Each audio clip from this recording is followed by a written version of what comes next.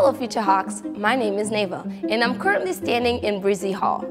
Breezy Hall was built in 1928. It's one of the oldest buildings that we have on Hartwick campus. We are soon about to celebrate our 225 years, making Hartwick College one of the oldest colleges in the country. Why is Breezy Hall important to me? Breezy Hall is important to me because I am a tour guide and this is the home of admissions. Hi, my name is Matipa. We are inside of Golisano Hall, inside of the Center for Professional Service and Global Engagement, which we call the Passage Center. The Passage Center allows for students to become globally engaged through off-campus January trips, through the Emerson Scholarships for internships, and through the Delphi Research Internship. I've been able to go to Eastern Europe, Morocco, and South Africa through all of these opportunities. Okay, we got this. Hello, my name is Vandia, and we are in the Office of Career Services. Not only am I employed in this office, but this office is beneficial to me and to many other Hartwick students because it is a great resource for professional development, whether that be assistance with resumes, practicing mock interviews, which all prepares us for life outside of college.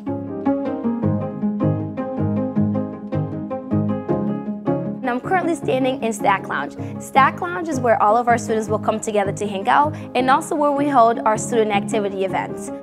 Right behind me, we have the Table Rock, that's fast food / grocery place. The flags that you've noticed, well, that's where all of our international students have come from and where you will get the opportunity to study abroad, do independent research, or just have fun.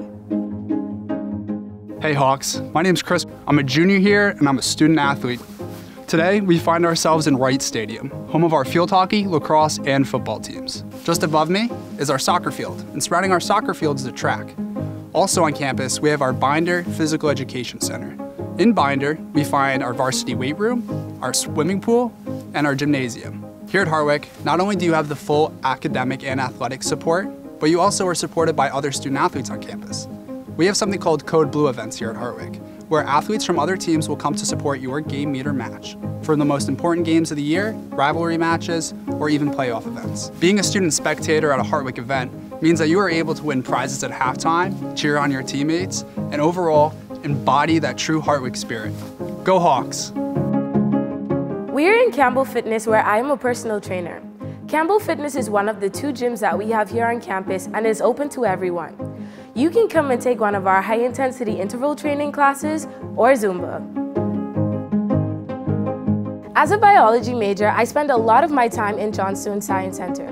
I really appreciate the biology program here at Hartwick College because it allows me to work closely with faculty, doing research and getting hands-on experience that prepares me for my future career field.